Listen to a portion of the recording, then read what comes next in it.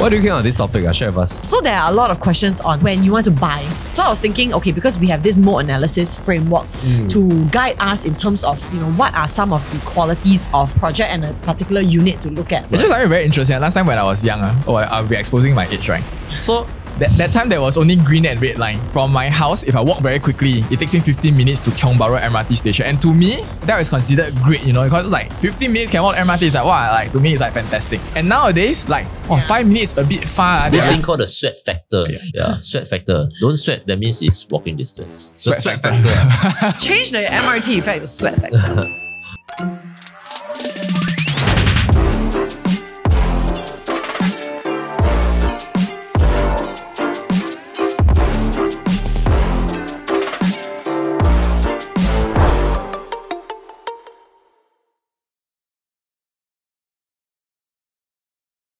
I'm really super hungry already, guys. How is it CDL? Okay, can we have 2 more nuggets? Who is richer? I'm hungry. Hey, can we bring the food or can we have the special segment now? 1, 2, 3, lower! Is that what? It's an anniversary or what? No, it's not. 100 They days. just want to control our food supply. So Angeline? Is Stay Angeline awake here? at lunch. Angeline Happy is birthday to you. Oh yeah, it's birthday. Why are you still here during your birthday? Yesterday, why you never tell me it's Hey, your birthday? I specifically will sing a texted song for her you. not to come today. I said birthday Hello? no way to Why work. you come? But she really want to come because so that we can celebrate for her. Is it? Oh, where's the cake? Hey, 大哥, You cake. got order cake. Buy cake. How old are you? Time off. Hi, you're 31? Yeah, why? Okay, let me share a little bit about Angeline. SQ, 5 years. 31 years old, single and available. So let's continue back to where we left off. So now you're on pick. Hey, we should have a box or 抽奖, right? Oh, what event? I want to talk about pricing later. Oh my god, we should play The player, charades. yeah. Then charades. Then you add out the effect. Then Okay, you you can choose guess. the effect. Okay, A volume has been taken. I'll just talk about pricing. I thought about a few. Okay, so you It's a can see case that study. region disparity effect, quantum effect. This is a function of pricing now. Okay, so quantum is what's the overall price quantum? We don't just look from a PSF angle. Region disparity is we want to see in a similar district area, right? How does this fare up in terms of the PSF difference? So let's go and check it out. Hey, sorry, you'll continue filming. You're going to I go need where? to go to the toilet. Okay, just continue. Like continue then. Yeah, just let's show continue. him. Where you will miss out what I say and then I you won't. cannot interact with what to say already. Acro, Continue. Usually when you 尿急, right, you will walk like that one. like a duck. Because you cannot stand 我可以 straight. 去尿尿也是嘛。 Once you stand straight, then very painful one. Okay, Yeah, the region district disparity. Okay, so generally wise, most of the time when I speak to retail investors, they always say like, okay, location is the most important. You go and attend any like property guru kind of classes. They also say, oh, location is the most important factor, right? Right. And we take a look at all these transactions first. CCR, 999 years, this in Orchard area. Losses sort by highest loss, $5 million. Millions of dollars. Yep. Okay. Next one, CBD, downtown MRT station. 1 million over to $2.3 million losses. And then people will ask me like, these are areas that I won't buy one, don't worry. Like it only happens to like where the foreigners are buying. And I'm going to start to show them things like this. Do people buy in Redhill? Yes. Near MRT station, $1.4 million loss in Redhill. Okay. Bishan, a lot of Singaporeans like to stay in Bishan, right? 200, 300 plus thousand losses. Highest was 617,000 loss.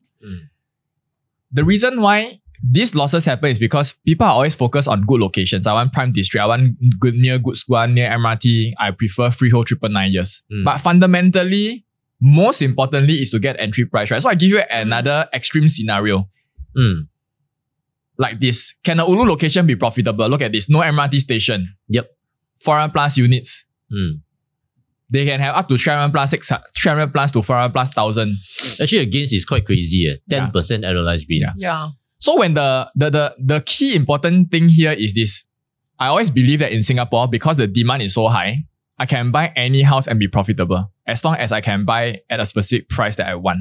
That discount whatever negative attributes. Price triumphs everything in the MOAT Price analysis? is, yes. No. Yes, to me, yes. Price is not a function of cheap. Yeah. Price is a function Price, right. of... Okay, yeah. When you price correctly, it's not about cheap. Yeah, It's yeah. about you have the most intrinsic value Cheap for doesn't the mean it's good. amount Yeah. of money that you're going to invest in. And I always believe that out of selling all the houses, every house will have some form of cons. I always share jokingly to buyers, right? Oh, you say like buyers will come and say, hey, this one got this thing. I say, if the house, everything is perfect, right? Then you won't like the price. Mm. Yeah. So True. definitely every house will have some form of like their own cons, but sometimes the cons are not important to the buyers. So hence it offsets. So to me, you can ask me to buy like face rubbish shoot one. I'm okay to buy. I'm okay to buy expressway facing. I'm okay to buy any facing. As long as the price is correct. Because when the price function is correct, there will be a point that it is low enough for you to be able to exit to the next buyer. So I want to get a discount factor that is significant, So when you say more than the discount that I really need to pay for like getting on something of this negative trade. right. So when you say price, that means it must make sense comparatively to, let's say, a quiet unblock facing, Yeah. very beautiful view, Yes. to the expressway facing. Yes. There must be a significant price Yes. discount. Yeah. And then it will make sense fundamentally. However, of course, in reality, these Yeah. things don't happen because number one, the sellers are not willing to pull Yeah, the trigger at seller's this kind mindset, of pricing. Correct. Okay. But if let's say there is, hypothetically speaking, there is this kind of scenario, right? It's a sure profit. So to me, I don't care about, okay, in essence, right? To me, pricing is always been my one and only factor. I can accept all cons. However, in the reality of things, because pricing is not as elastic as I want it to be, hence the MOAT analysis become that go-to factor to help us find that best sweet spot. So if I'm going to if I'm going to come up with X number of dollars, 1.5, 2.5, 5, 10 million, I want to make sure that from an investment angle, I'm deploying in an area that has got potential for price improvement. Second thing, also that, is there going to be more transformation? Is there going to be exit audience? Is there, in function, right?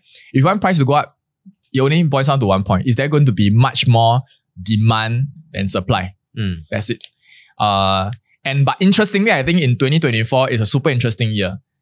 There will be gems and sweet spots that not your traditional attributes that will perform in the last 2 to 3 years. Example. This will be the time to perform already. So certain selected right CBD projects, certain selected core central region projects, certain selected something of a smaller size density kind of project. These are, if to be the right one, is going to be very interesting this year. They're going to see tremendous gains in the next 1 to 2 years. Which brings us to our pairing strategy. Grayce, talk about the pairing strategy. Explain what is it. Okay, so the pairing strategy is What you just talked about is the pairing strategy, right? Yes. So, okay, in terms of pairing strategy, we look at the different types of projects, as well as the location. So, new launch, resale, as well as new launch, TOP and resale, as well as OCR, CCR, and RCR. So, pairing strategy states that in every season there is a correct pairing that makes sense. If we were to look at the slides. So, for example, pairing like RCR with new launch or CCR with TOP projects. And this is because of what we call the disparity effect, right? Because disparity in different, when you compare certain pricing, when the new launch pricing and the resale pricing gets too close, for example, then people will be looking at the new launches. But when the gap is too big, then they might turn their attention back to the resale ones. Yeah. And then once we have determined the right pairing strategy, then we zoom into the more micro factors. That's right. Yeah. Awesome. Thanks for sharing. Yeah, anyway, Rong shared a very good point. Rong shared a very good point about, so he's saying that to him, price triumphs all of these factors. So entering at a correct price, right, he can forsake any kind of factors here, or even face the dustbin, face the expressway and all that. Is okay as long as I'm coming for investment because I'm going to rent it out. Yeah, as long as the entry price is correct. But if I stay, but what if it's investment, but your as buyer is for own stay then? if they're buying for own stay, then same thing. It's just everybody to a certain extent is a hybrid buyer. To a certain extent, it's whether they are on a scale, right? They are like 0% investment mindset to 100% investment mindset. Yeah. So like it is always that kind of gradient. So depending on how investment savvy they are, then they will be able to accept. So sometimes, right, you can be buying this very good price, good value, but a lot of negative attributes, and you don't want to stay there. Can you rent it out? Of course. And can you rent somewhere that you absolutely love? Your gorgeous view. You can always do arbitrage, right? So I think that is fine. But whether the buyer is in a correct stage of life that they are comfortable with doing arbitrage, right? Then it's a different thing. Actually, for all properties, the final metrics is always a price. For example, even though how many negative inherent factors there is, you just need to keep lowering the price to a certain price point, you will start to attract a new batch of buyers in. No, and that is why if there's somebody to sell, there's somebody to buy. Like, I think that every property definitely you can sell. It's just whether you find that sweet spot between between the macro factors, the micro factors, as well as the pricing acceptability. Yeah. We just went through that framework, right? The pricing of acceptability framework that we talked about. We drew out that triangle, and then we talk about the inherent factors and all that. Maybe let's share with our audience a little bit. Meantime, George, you want to take on the next one? Or I try to find that slide. What would you like to talk about? I think the exit audience. I think this was often overlooked back then when a lot of investors, they buy. So I think what Rong mentioned is very accurate. That means even though there's a discount factor in terms of the inherent issues that the particular property is facing, no owners will want to sell very, very low. Sometimes they will just want to make sure that they can sell first before they move on. When we take a look at exit audiences, there are a few different categories. I think in the past 1 or 2 years at the OCR area, majority of the condo buyers come from the HDB upgraders. That accounts to about 50 plus to 60%. Why is that so? It's also because they have the cash proceeds and then they have the CPF that has been building up over the past 8 to 9 years from building until MOP. So that easily forms a down payment. HDB upgraders is just one of it. I think the other category is also the landed downgraders.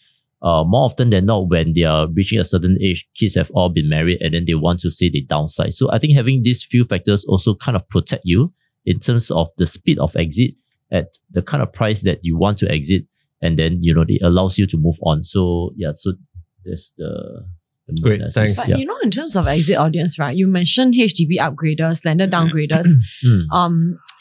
It still reflects the idea that most people want to stay where they are. But I think that increasingly there is the trend of certain areas being more desirable, such that it attracts people that are not traditionally, they didn't grow up there, to want to move there. Right? Because the exit audience, usually we look at whether it's in an area where it's surrounded by a lot of HDB clusters, a lot of landed clusters, and you're priced right. You're priced right such that landed downgraders want to buy, HDB upgraders can afford. Right? But now more and more, I think that there are also people who are buying into certain areas. So I mean, I'm not sure whether that affects the exit audience. Maybe I just add on to what George was sharing about the exit audience is, exit audience predominantly you have two different things. Number one, do you have a lot of new HDBs that were MOP? That's an important thing, because inherently, of course, there are people who want to move out of that location. But a lot of times, let's say for example, today you have family already, your support structure is that there is a high likelihood in terms of percentage that you want to stay in a similar location. So hence, if you're owning a property that is desired by own stayers, and there is a lot of BTOs that is going to MOP nearing your exit timeline, right? Why is this very important? Is because, right, these BTO people should make money. Second thing is they are very young, so they have the aspiration to want to switch to a condo. Versus a resale property, I want to retire already. I want to right size. I'm not trying to switch up. So these two creates that upskill in terms of asset. The other thing will also be landed properties. Right? Landed properties, there are two categories for landed properties. Number one is what I call downstreamer. So I have landed owners that joke with me. I know, why do you know that I ask them, how do you know that you want to move out of your landed already? They say, last time I stay on the 3rd floor. Then my children move out. I move down to the 2nd floor. And then now I climb to the 2nd floor, a bit tiring. I want to move down to the 1st floor already. And the house don't have a lift. So obviously you know that it's time to move out. Your body is telling you. Second thing is, when in a landed cluster, right, just imagine, right, nowadays we see more and more parents helping their children to kickstart their property journey because they are concerned that prices are going to escalate until an unaffordable area. Price up. level, they want to help them kickstart and give them the advantage. And so if today you stay in a landed zone, naturally people want to invest near where they are staying. And that's also the reason why a lot of people make a lot of mistakes. They invest where they are staying and then it's not a profitable area. Correct. But the landed zone is very interesting. So now you support your trend, you will say, hey, why not? I got this condo that's around here. You just buy there lah. I help you put the down payment. You can come back very quickly. 靠近我，你靠近我。 Yeah. 可以回来吃饭。 Yes. So this is very important. So like I love, let's say that's the reason why District 10, District 15. Okay, maybe I use District 15 for example. They are in an RCR location, but the prices is almost like a cost central kind of locale because it is one of the biggest district that houses the most amount of landed properties. Private. Yes. So that's very interesting. So coming back to Grace's point, right? Just now she was talking about why is it that certain people will move towards a different estate. I think if you reference this 4 main pointers, of course, if we take price out of the picture, we just look at the fact that why is it that certain HDB upgraders, they want to buy back into their same estate. For example, if somebody already own a HDB in Punggol, fulfill MOP, they buy back a condo, one of the 13 condominiums within Punggol. Why do they want to do that? Most of the time is because their kids are already studying in the school there and they find it a hassle to move away. Yep, correct. But sometimes people move out of that, maybe going into D10 because they want to get into ACS, right? Or they move into a place that is like extremely popular. For example, Grayce, you don't live in D15 in the past, but you moved there because of popularity. It's also a lifestyle, I believe. Like you like to work out, you like to go to the beach and stuff. You like to run. Exciting. I like to be near George. Exciting URA master plan. That one must cut off, yeah. Why? I mean, like, he moved from all the way from the north, extreme north, all the way to D15, right? Because last time, because why he moved from the north is because last time there was a strategic move. It has to be in between two of their parents. I like to be near Josh because I know he will buy in the area of high growth.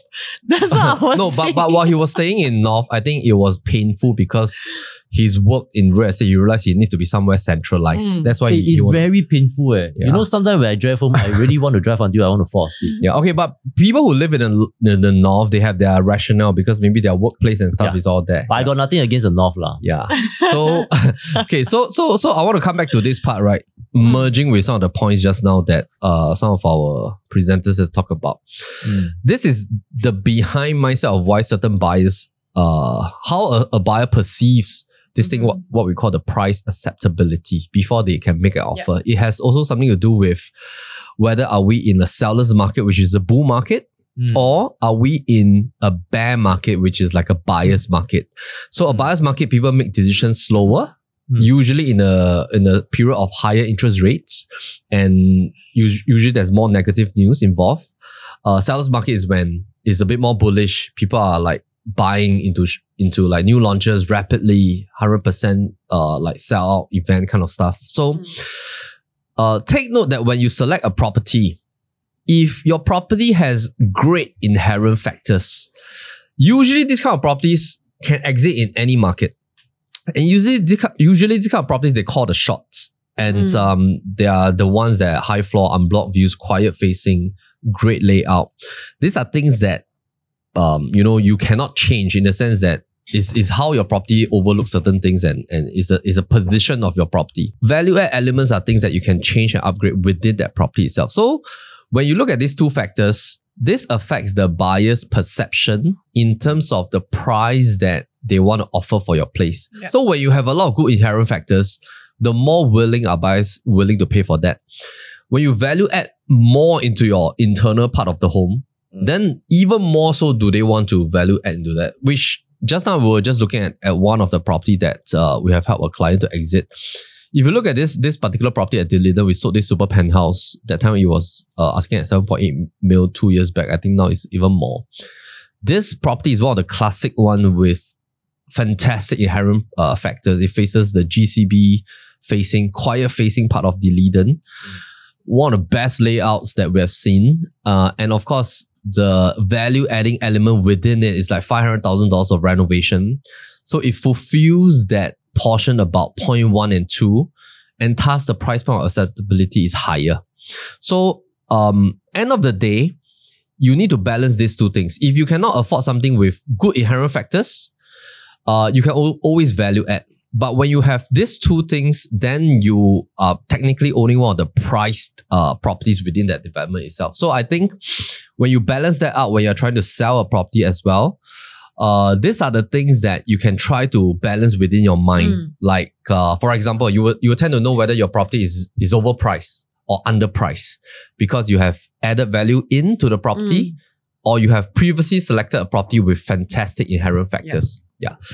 So I think to add on basic inherent factors, right, makes a certain property more rare. So of course, generally supply demand, if it's more rare, it's very hard to find a similar listing that is going to come up in the market.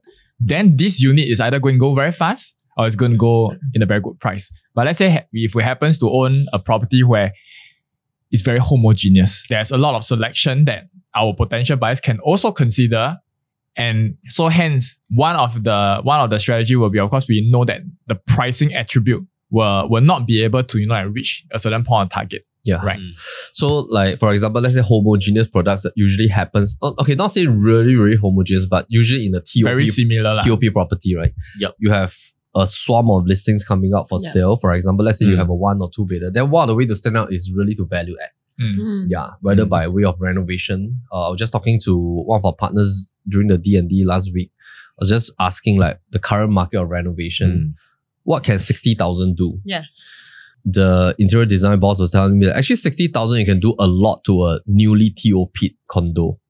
It can become like a designer renovation with 60,000 because the core essential things are already done. Yeah, flooring, kitchen, bathroom, wardrobes. But 60,000 for HDB, you cannot do much. Yeah. Bathroom, because a lot of the money already went to the internal stuff that people cannot see, and like your rewiring, replumbing works, a plastering of walls, etc. and all that stuff.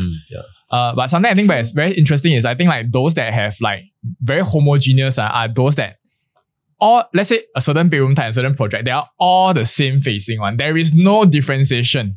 And then whether high floor, low floor, you are still saying the same facing. So it all comes down to like what I mentioned. Internally, is it better is it better maintained? And the price. Yeah, and I think there's something that we see day to day actually. Like every property that we sell, also we are like trying to balance between the inherent factors as well as the value added elements. Like, there's like some like 2 bidders that we have sold before, like previously at Interlace.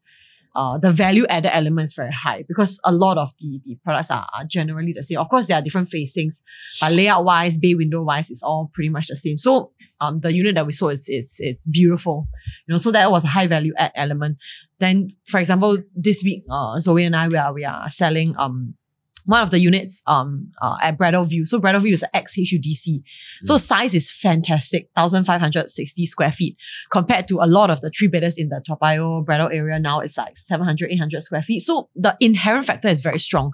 But the unit that we're selling is very, very, very original condition. But still, there are so many inquiries because it's priced right.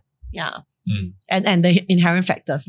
Right. Inherent factors cannot be changed. Value add elements can be changed. Actually, in the house, the only thing you can change is the renovation. Yeah. And the people staying there. Yeah. You can change the human being. Change the human if they don't add value. You're affected by still move on. Actually, this is a very good point. So, for example, sometimes tenanted units or your pets is affecting the experience. Yeah, tenanted units sometimes take 2 to 3 times longer to sell because the tenants just do not open the door for being availability. Or once they go in, right, the buyer just walk out. Actually, rather they don't open the door sometimes. Because it's very messy. Yes. Yeah. Tenanted units. Then how you sell? Just shoot the PLB video. Yeah. Awesome. If we ever did a case where we shifted all the tenants out. Which is why yesterday my friends came over to my home. Then she was asking me like this listing. Can you ship out?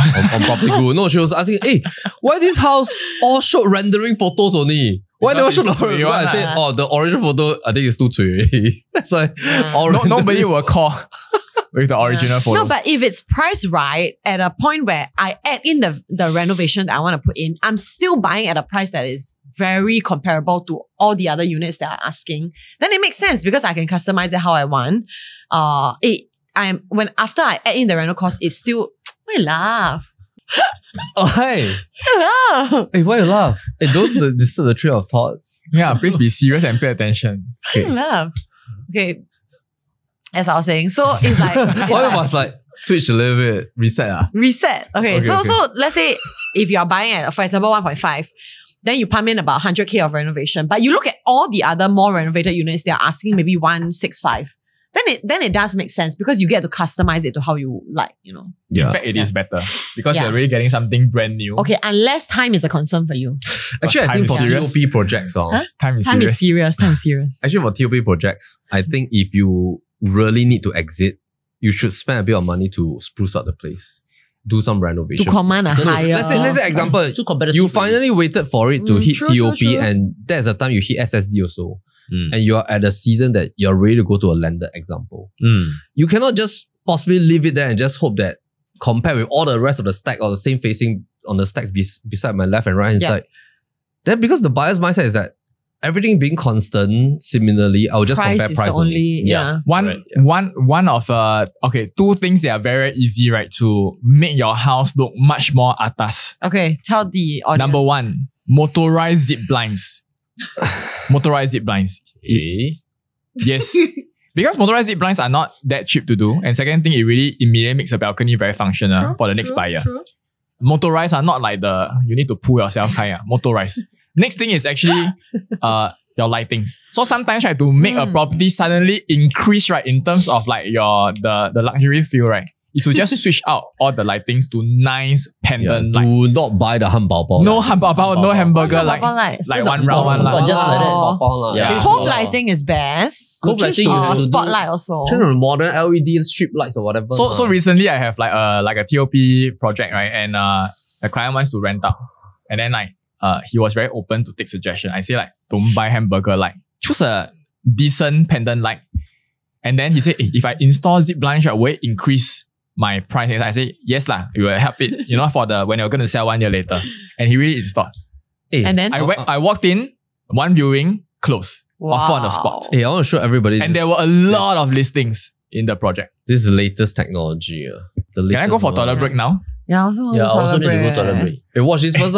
Hey, You plan this, you go toilet break, then you okay, come go back. Go and pee. This is an extended episode. I want to share with everybody our latest technology. So look at this. Oh my goodness. Have a look at it. Focus on the patio. Boom. Oh my goodness. Look at that. In fact, if you have not catched this video at One Amber, this is a ground floor 2-bedder that is just recently listed. We have a lot of new visualization technology that really helps to showcase the potential of a home in terms of what we can do internally. So there's a lot of renovation tech here. So I just want to share a little bit about this part as well. Okay, just have a look on this patio renovation idea. Yeah, I think our team, our architectural tech team, yeah, is really getting more and more advanced. Amazing. Yeah, in the things. And of course, like yeah, you see this part. The dining area is pretty unique as well. Let me just share with everybody on the dining. Yeah. Okay, this is the part. Dining area renovation. No small talk. Yeah, look at that.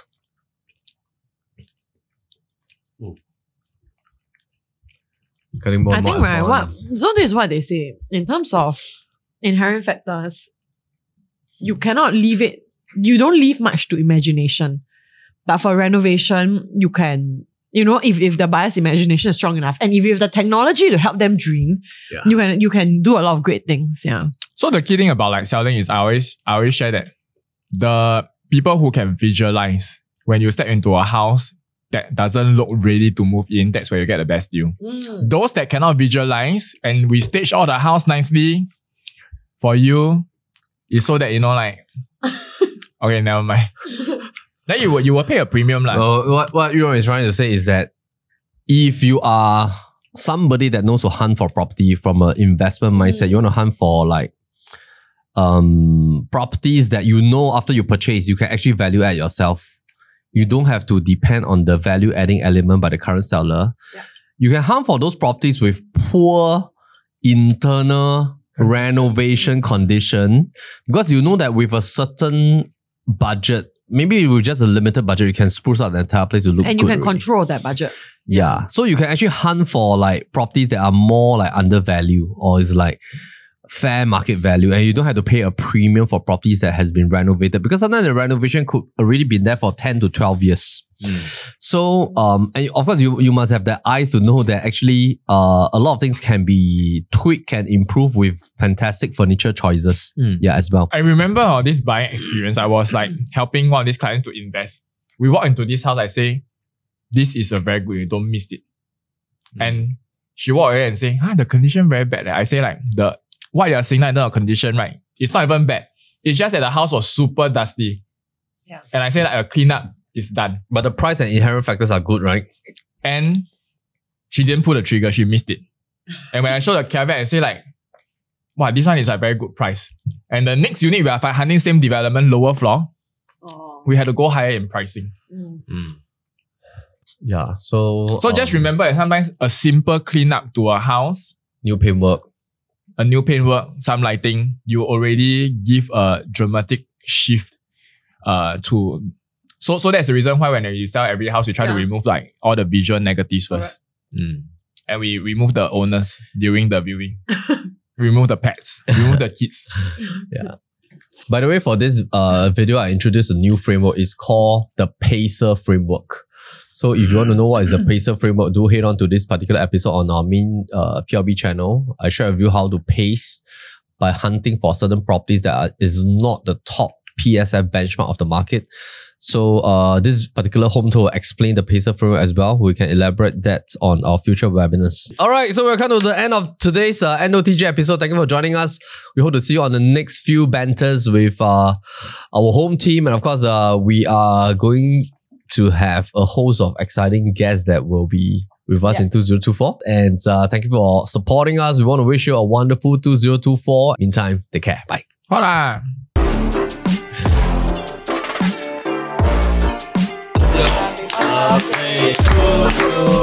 Happy birthday to Angelina.